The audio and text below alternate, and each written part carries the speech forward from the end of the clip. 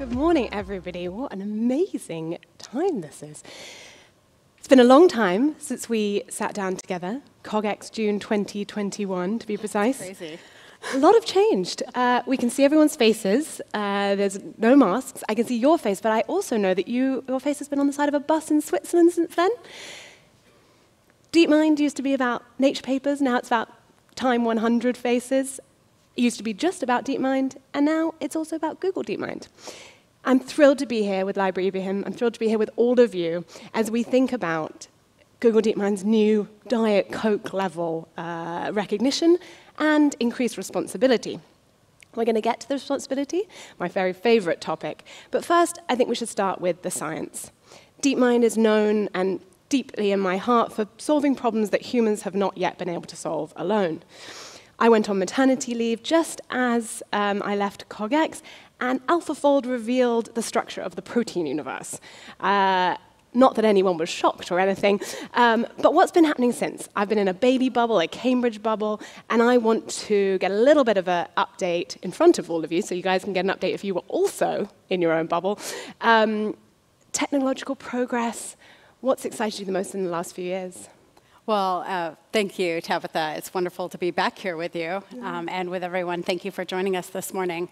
There certainly has been quite a bit of change, and it's exciting to see the progress that AI is that we're making with AI, and unlocking our understanding of the world and advancing in areas that we, not too long ago, thought would be impossible. I think AlphaFold, you brought that up. AlphaFold is actually a really great example. To be able to accurately predict the 3D structure of a protein and how it might fold and misfold has really helped us in understanding diseases, how we might fight industrial pollution, plastic, and we've already found over 1 million researchers in 190 countries are actively using this free database to advance science. We like to think of it as science at digital speed. And so I think when you kind of take a step back and look at some of the challenges our world is facing, and health and understanding diseases as one of those key areas, it's quite exciting to think of where are we at with AlphaFold, but also we're just still quite early in the journey, and I think it's going to be, I'm quite hopeful about what the community of scientists around the world are how they're making progress in this space. Another area I'm particularly excited about is some of the focus on using AI towards climate and sustainability. Next week I'll be in New York for the United Nations efforts, where I suspect much of the conversation will be how do we start closing the gap towards the Sustainable Development Goals, and climate and the environment being one of the major concerns that we have. And if you think about where and how we can use AI in this space, we can use AI to build better models, have a better understanding of the world around us. An example here might be some work we've done with the UK government, the UK Met Office, around weather prediction, which as an American from California, I'm very excited about to have some better understanding of the weather models, and the particular focus was within a 90-minute window. The 50 meteorologists have now selected our research work and collaboration as the most accurate and best predictor of what's going to happen. So understanding what's happening around us with the better models. The second area is how do we just optimize existing infrastructure? We have done some work within Google to optimize the data centers to gain power efficiencies, energy savings that are also reflected then in the costs as well as the planet. And that's been quite exciting too, to think about where and how can we use AI to optimize existing infrastructure. And I know a lot of organizations are focused on this as well. And then we can think about how do we use AI, much like AlphaFold, to unlock the science and advances in scientific breakthroughs. Last year, we did some work around nuclear fusion and just being able to control multiple points of plasma, like 10,000 manipulations per minute. real time on some, and this is not going to solve the problem, but it's an important step. And I think there's an opportunity here of how can we generate new power sources? What solutions might we be able to come up with that aren't quite clear to us yet? So I think there's an example of in health via AlphaFold and more generally in the climate environment of some of the work that we at Google DeepMind, along with many others in the ecosystem, are putting their efforts towards. Few, all things that we need as individuals and that the world clearly needs. I think also the world definitely needs AI to figure out how it's going to reduce its own impact on the environment. Is that part of the projects? Yeah, it's a great question. So maybe I can I think about this in a couple of ways. The first is, what could we be doing internally? Yeah. We're fortunate to have access to the Google infrastructure, as I mentioned, with the data center, but we can also, how do we manage our workloads of our research?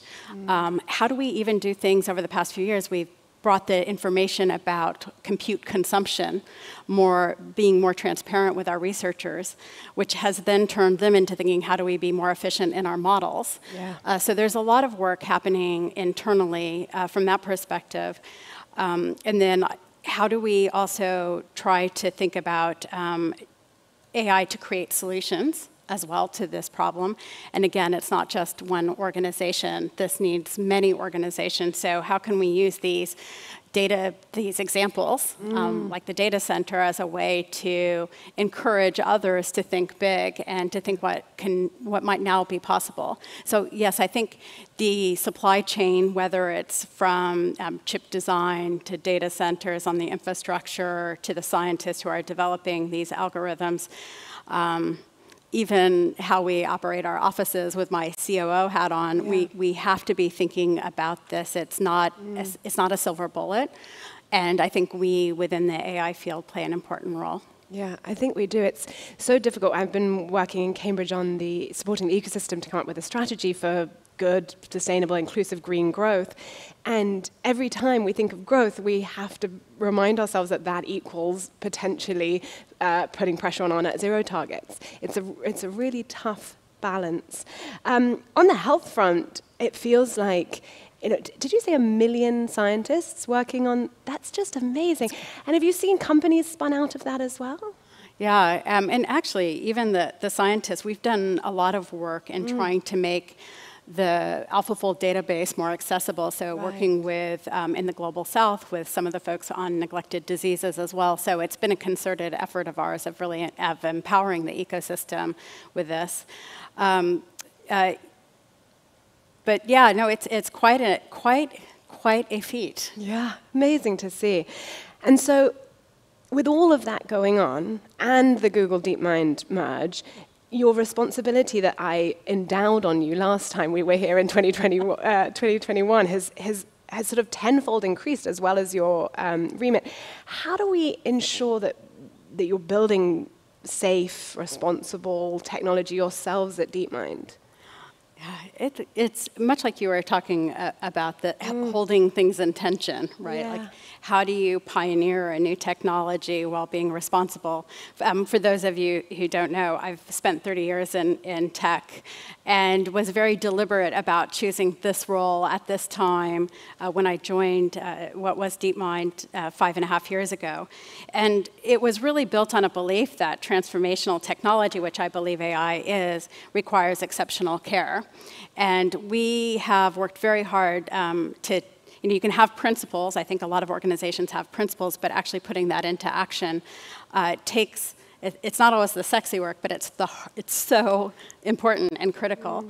So we think about it in a framework of 3, and I'm going to share it here if that's okay, because I think it's useful for all of you as leaders, participants in your industries to be thinking about how do you actually operationalize responsibility. And we think of it in terms of, first, responsible governance, responsible research, and responsible impact. On responsible governance, you need to have the processes in place, and we have something called our Institutional Review Committee, which is a multi-stakeholder group within Google DeepMind that gets together, and we do reviews at the start of the research and throughout in collaboration with our research teams. And when we don't have expertise or the right voices around the room, or we think there might be some downstream impact, we pull in people from the outside to give us advice and guidance. This responsible governance is instrumental, and I start with that because to have governance really work is a cultural thing. It's not just about having the process. I think this is really an important part of leadership and culture, building culture. The second part is responsible research. We talked about more of the technical research of having these checkpoints, but also it's creating the space for research in areas that might be underrepresented. We've done work in queer fairness, decolonial AI.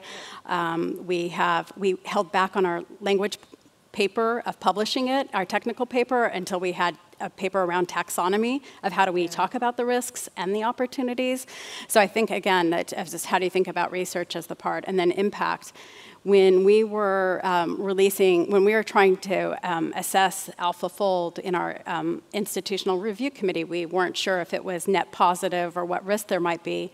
So we sought input from over 36 experts from the field of biology who actually encouraged us to release it and helped us make the connections to the European bioinformatics labs, who are experts in this space, in the way that we deployed this. And we're active participants in a lot of the global standards on this topic as well, because I think it's important to do that. So this framework might be helpful for you. I think it's not something you bolt on, and, oh, we've done this research, now what? But rather, how do you build it in from the start, much like what you were talking about in your own work. Yeah, and the impact piece, I think my favorite recent was the watermarking, where actually it's sort of eating your own dog food and figuring out, okay, if we're putting something out into the world, how do we help people understand we're putting out these things into the world? Where do ideas like that come from? How do those needs get heard within an organization where you're also trying to solve for, world peace and climate change and cancers? Well, I think that's part of the cultural aspect of if you have the culture where you can let ideas flourish, and something like synth ID, which you're referring to, like we know that trust of AI systems is a big topic for the public, and we have to bring the public along if AI is going to have the potential to do good. So what are some of the challenges that we just need to address? And that is how synth ID came about, which is watermarking pilots that we've recently released, so that if something comes from a generative media. Another example is we've done a lot of work around the visual language of AI. So again, when I started 5.5 years ago, all the imagery was super dark and killer robots and chip designs that look back like my electrical engineering days. You don't like the godlike finger? Where, human meets godlike finger back, no. Yeah, no, it's, So we did actually, exactly, everyone has got this imagery in their mind. What we did is we worked with a bunch of artists, a group of artists, and said, can you help us create a new visual language for this? And we've now made that freely available. It's called Viz AI. I've seen some imagery around, but it's trying to show the potential of what AI can be. Of course, we have to mitigate the risk, but we have to be able to talk about this opportunity, this transformative opportunity we have that we're going to pass down for generations, as well as the risk that's happening. Yeah. And on many people's minds will be government's role in this. So we've got, right now in America, the Schreider's AI Insight Forums. We've got the European regulation. We've got the AI Summit in November. What role do you see for regulators now, and what progress are you hoping to see in the next few months? Yeah, I think AI, it's such a transformative technology that we have to regulate it. It's a matter of how do you right-size the regulation so that you can make use of its potential while mitigating the risks. And I think there's been a lot of really great regulatory work that's happened around the world on other technologies that we can build from.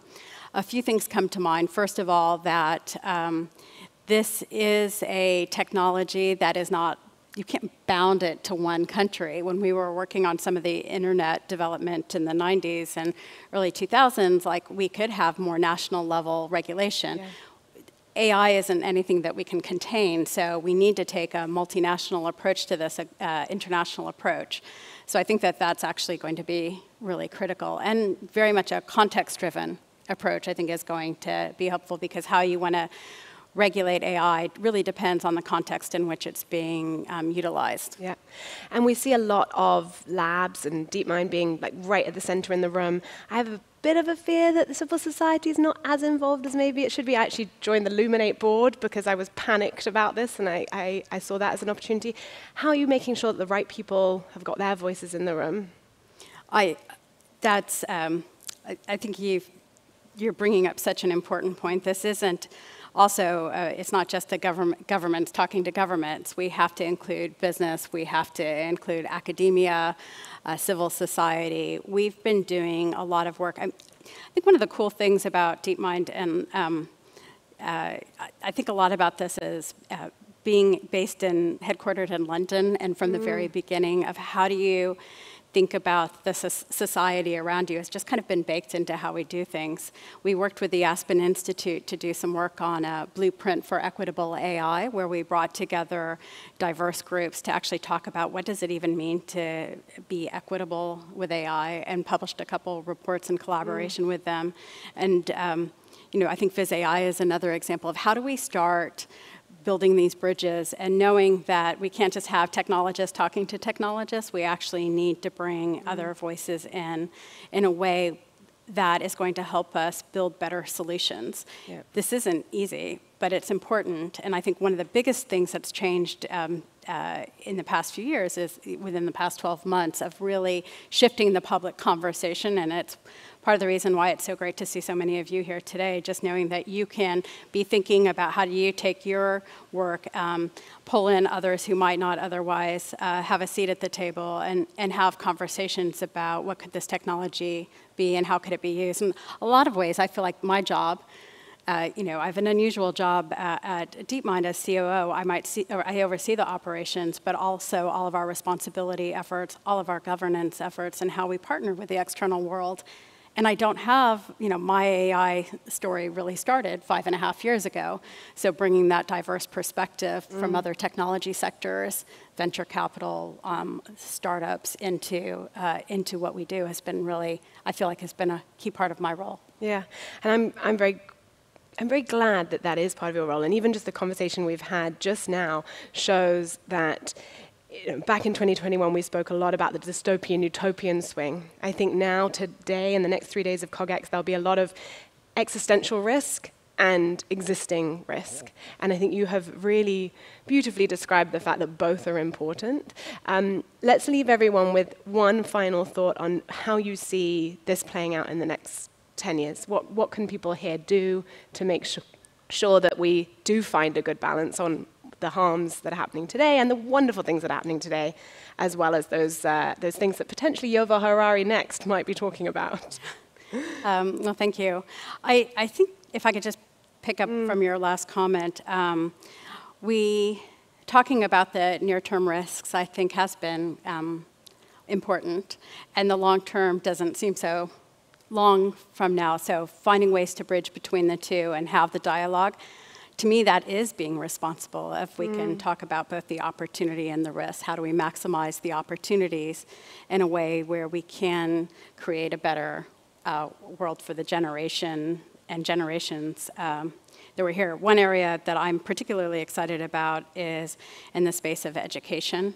As a mom of teenage daughters, I think a lot about what world they're going to be operating in. And within Google DeepMind, we've recently done some work with the Raspberry Pi Foundation to something called Experience AI, where we've piloted this, how do you start closing the gap and bring people who might not have otherwise had access to this technology that's going to change their the way they live, the way they work, the way they play, the way that they are.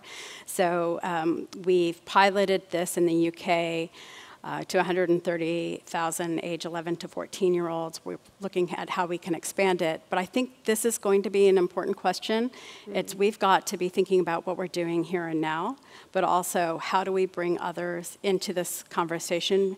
If we don't, we're propagating, I think, further challenges for the world where we need to be able to build the foundations, but also leave the world in a better place for those who will follow. Thank you so much. That's exactly how I will continue my next few days, and hopefully a career, thinking through how do we hold those two tensions in the same thought. Thank you all very much for being here. I hope you have a wonderful rest of your CogX, and we'll see you soon. Maybe at the next one. Thank you all. Thank you very much.